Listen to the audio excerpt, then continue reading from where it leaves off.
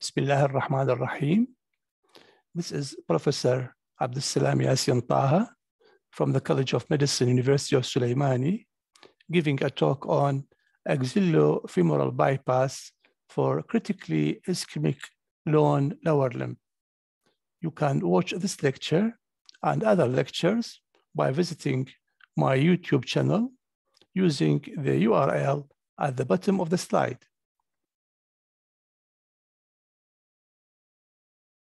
Well, the current presentation is based on a previous publication at the Journal of Cardiovascular Diseases and Diagnosis at 2016.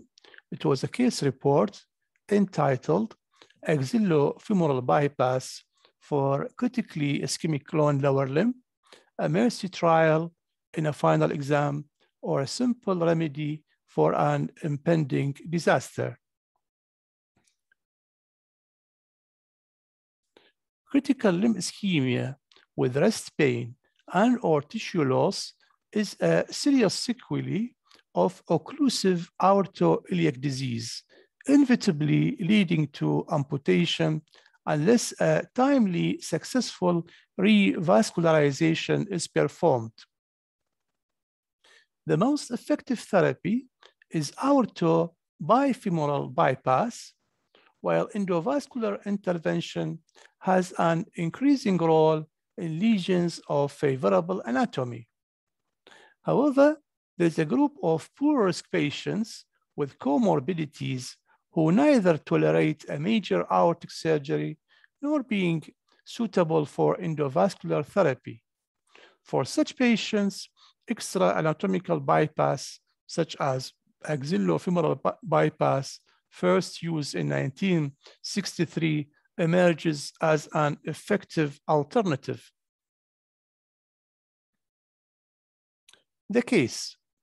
Herein, we describe the case of an Iraqi male, 65 years old, with a critically ischemic lone lower limb due to total occlusion of infra-renal aorta with a very poor distal runoff, who underwent a successful axillofemoral bypass that relieved his pain and saved his single lower limb. The graft was patent 5 months following the operation, as shown by Doppler ultrasonography, though longer follow-up was not available. History and examination. A man of 65 was admitted to Sulaimaniya Teaching Hospital, Sulaimaniya, Iraq, on the 1st of November 2009 because of severe wrist pain in his left foot of 6 months duration. He was a known case of peripheral arterial disease for 3 years and had right above knee amputation 2 years earlier due to advanced ischemia. He used to smoke heavily for many years. Physical examination revealed impalpable bilateral femoral pulses. Diagnostic workup. Blood tests revealed a normal lipid profile, but high blood sugar that required insulin therapy for control. Chest radiograph and ECG were normal. Color Doppler ultrasonography and transradial aortography revealed total occlusion of the abdominal aorta just below the renal arteries with very poor distal runoff. So the abdominal aortogram revealed total occlusion of the abdominal aorta just below the renal arteries, as seen in this picture, with very poor distal runoff.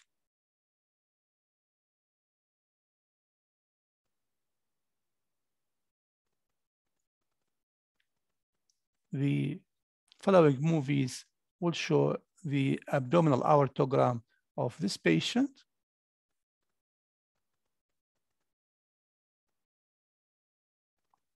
So there is no flow below the level of the renal arteries.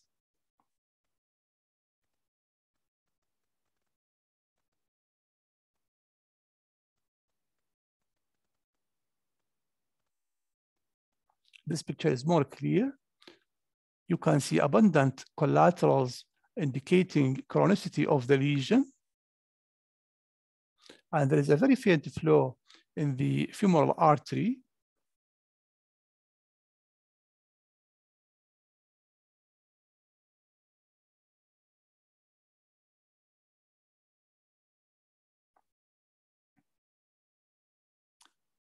In this view, we can see the right above knee amputation and very poor distal runoff and the abundant collaterals.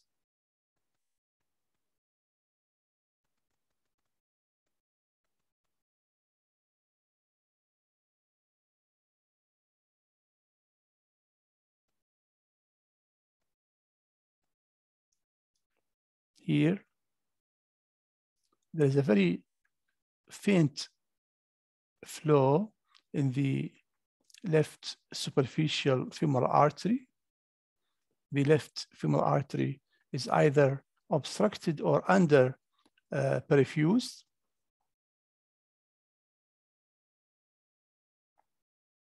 The planned surgical intervention. As a limb-saving procedure, the patient accepted exploration of the left femoral artery for possible revascularization. We planned to use a technique of low morbidity, avoiding a major surgery in this patient. In preparation for axillofemoral bypass, we did color Doppler ultrasonography of the left brachial artery, and a normal triphasic blood flow was seen. The procedure under general anesthesia and in supine position with abduction of the left upper limb, a short vertical left groin incision was performed. The left superficial femoral artery was isolated. It was thick-walled, but has a patent lumen. Arteriotomy revealed weak flow. Local thromboendarterectomy was done in preparation for distal anastomosis. Axillary artery exposure.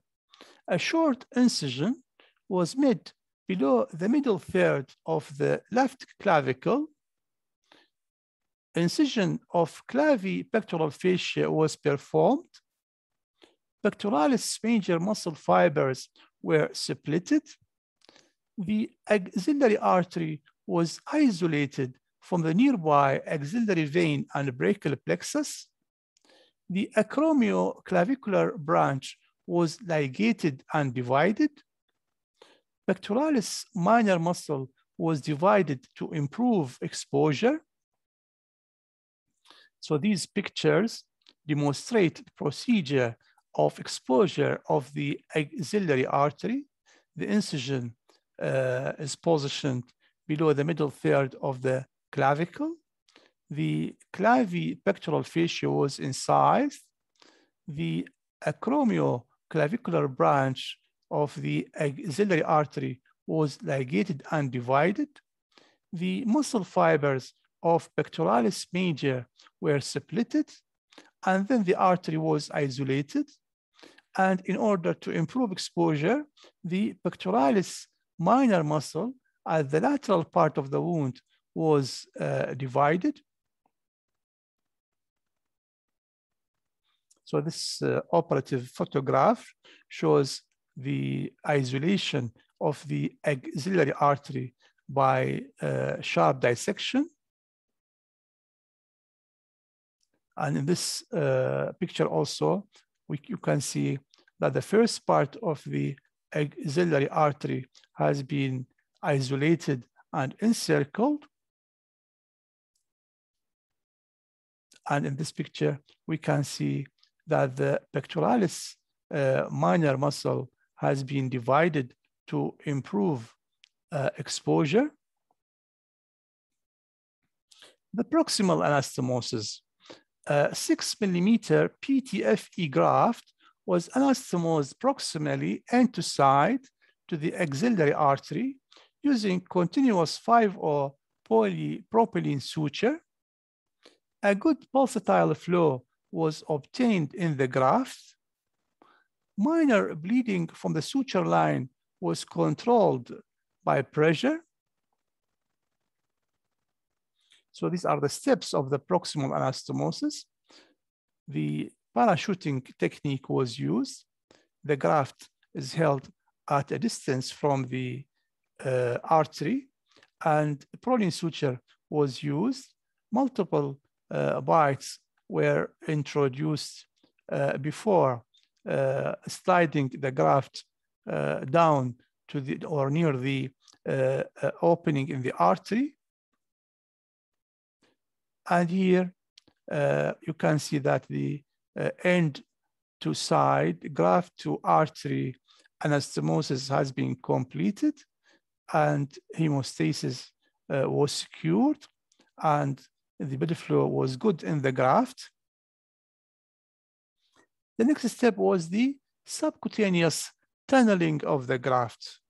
A subcutaneous tunnel was made using a long artery forceps along the lateral chest and abdominal wall in mid-axillary line. 3-stop incisions were made to recover the graft. The 40 centimeter graft was not enough to reach the groin. Therefore, additional piece of similar graft was sutured to the initial graft using a continuous 6-0 polypropylene suture. So in this picture, we can see how the graft was tunneled subcutaneously.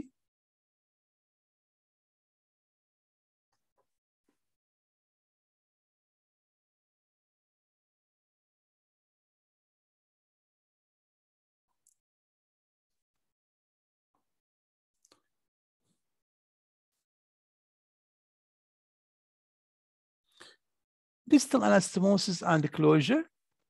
The distal anastomosis was made to the superficial femoral artery end to side using a 6-0 polypropylene suture. There was a palpable pulse in the superficial femoral artery distal to the anastomosis. After checking the hemostasis, Radivac drains were placed in the upper and lower wounds, and all wounds were closed in layers. The post-operative course was uneventful. The graft was patent 45 days post-operatively. So in this picture, we can see the distal anastomosis has been completed, the graft to the side of the artery. And here the procedure has been nearly finished. The graft is placed subcutaneously from the axillary artery down to the femoral artery in the groin. And this picture shows how the graft was patent 45 days post-operatively by ultrasonography.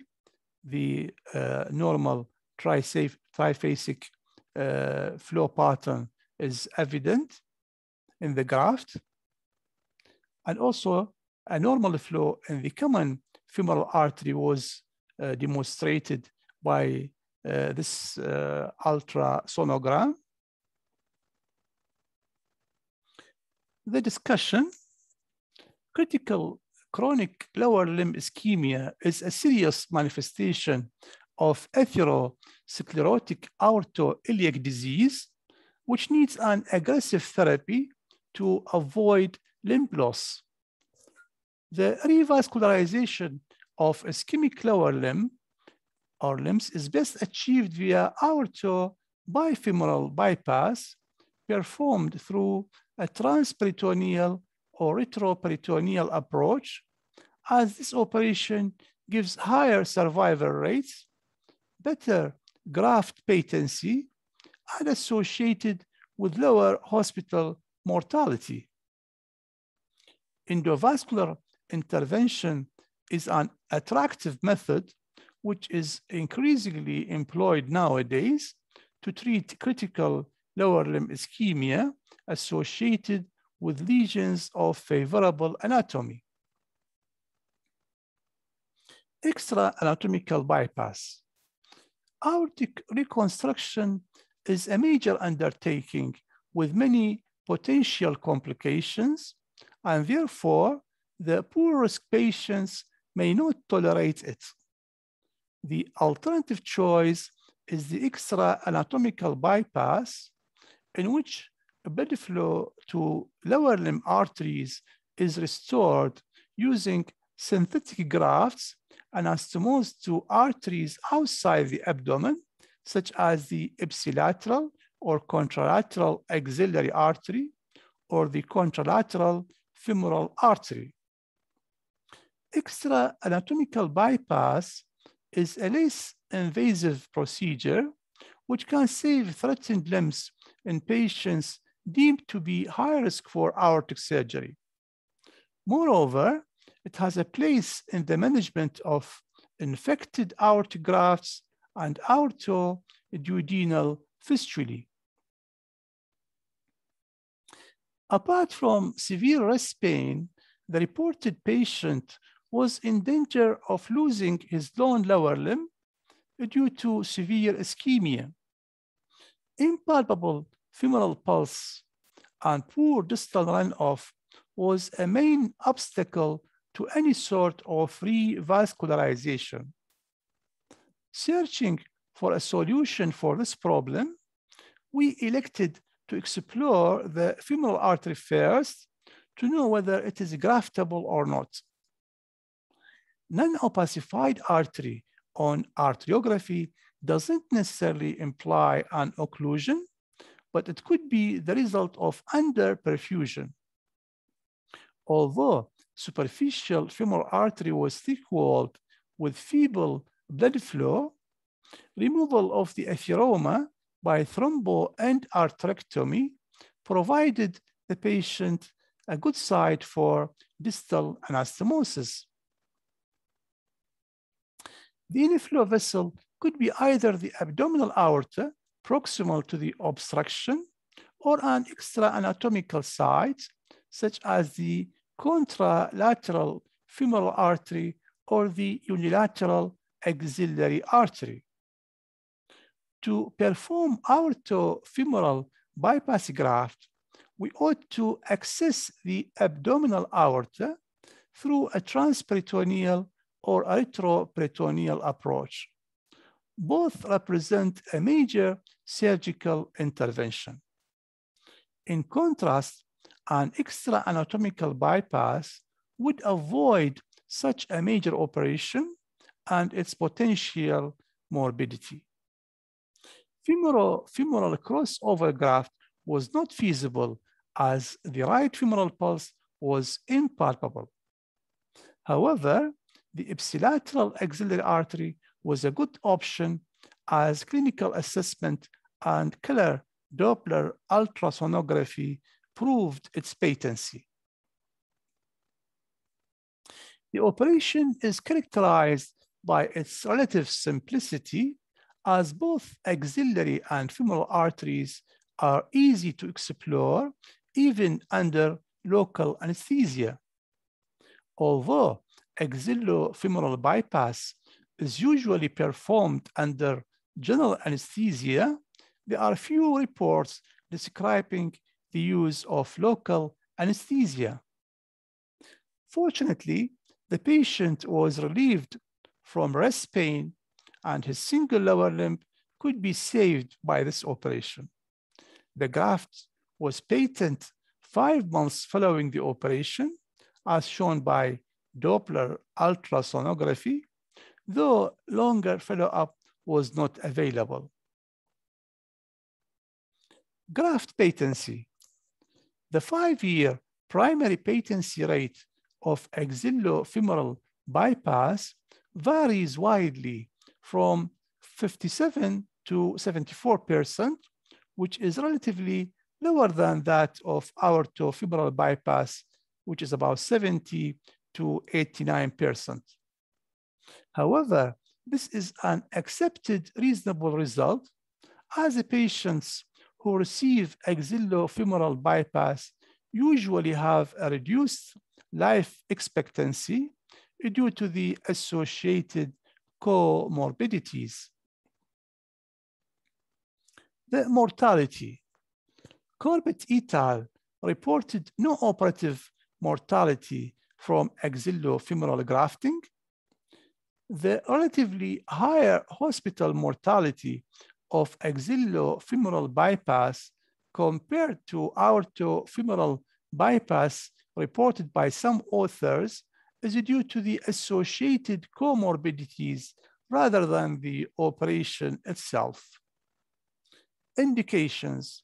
Currently, axillofemoral bypass is used for aortoiliac disease in high-risk patients with a very short life expectancy, less than 5 years, and when endovascular therapy is not possible. Furthermore, it has a definite role in the management of infected aortic grafts and aortoduodenal fistulae. In conclusion, axillofemoral bypass is relatively a simple operation for a serious disease. Limb loss was inevitable in this patient without this mercy trial. The alternative choice was either amputation or a major aortic surgery with a doubtful benefit and a definite morbidity. And this is the list of bibliography used in preparation of this case report and presentation. And with this beautiful picture of Baghdad, Iraq, we conclude our lecture. I would like to thank you for watching and listening to the lecture. This is Professor Abdulsalam Yassin Taha signing off from the College of Medicine, University of Sulaimani.